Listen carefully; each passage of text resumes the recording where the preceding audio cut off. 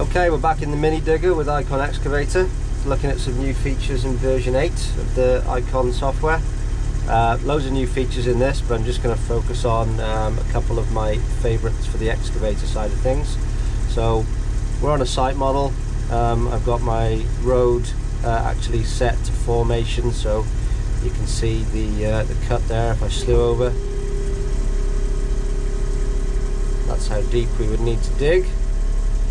However, what I want to show you is a new feature. It's actually called Create Trench Model, but I found that it works just as well to create structures above the ground. So what I'm going to do is this road hasn't got a footpath around it, so I'm going to put in a standard highway footpath around that road. How would I do that? Right, I'll go into volumes and I'll go to my toolbox and I'll go to surfaces, and you can see this trench creation model here. So it says create new trench. Yep, I'll do that.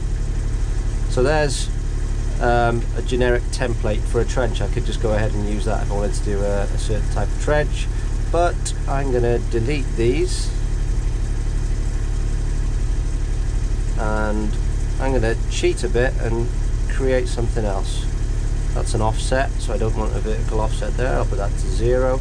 Right, there's my starting point. So let's call that bottom of curb or channel line. What do I want to do? I want to go up. How high is a curb? Generally 0.125 face. So I'm going up, and then in for the taper of the curb, so that's 0.025. Alright, zoom in, we can start to see it taking shape. So yeah, I'll apply that to the right hand side.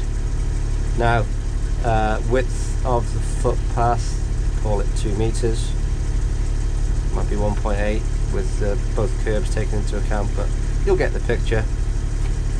And my change in height for a footpath is about 60 mil. Oh, not 660 mil. So that's generally it. Alright, add that to the right as well. That's it. I could drop down, but that'll do for my footpath template. Happy.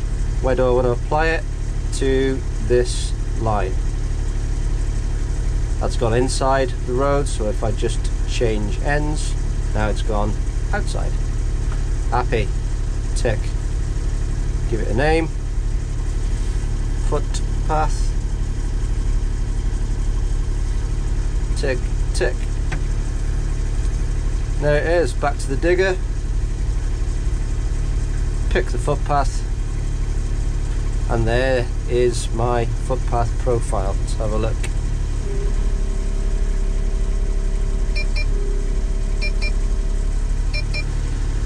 Beautiful. I could trim up my stone ready for tar, or I can do some volumetrics. Let's have a quick look at a volumetric. Right, volumes. What do I want to do? Calculate volume. I just need to pick my footpath.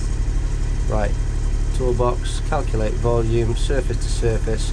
So I'm going to put both these surfaces as the footpath, and then that just means I can offset the elevation of one, so I can replicate tar depths, stone depths, you name it, and get a decent volumetric of that complicated surface. So design surface is footpath as well. Tick. So obviously cut and fill is 0 because I'm comparing to the same surface, but now I'll just offset my design. What's the wearing course? About 40 mil. So if I go 0.04 to the minus, that's how much topping or wearing course of tarmac I'm going to use. What's your average MOT in a footpath? About 200 mil. That's how much stone I'm going to use. It's just got loads and loads of different applications. I love it. I did mention some other new features in this version. One is simple things like now we can turn off, a bit like MC1, we can turn off the image of the machine. I'll go to here, excavator visibility, and I can choose just the bucket, or if I'm doing some really intricate work, I found it is quite handy just to have the cutting edge. So you've literally just got the business end that you can match up to these different lines. Okay, that's it for now. Bye for now.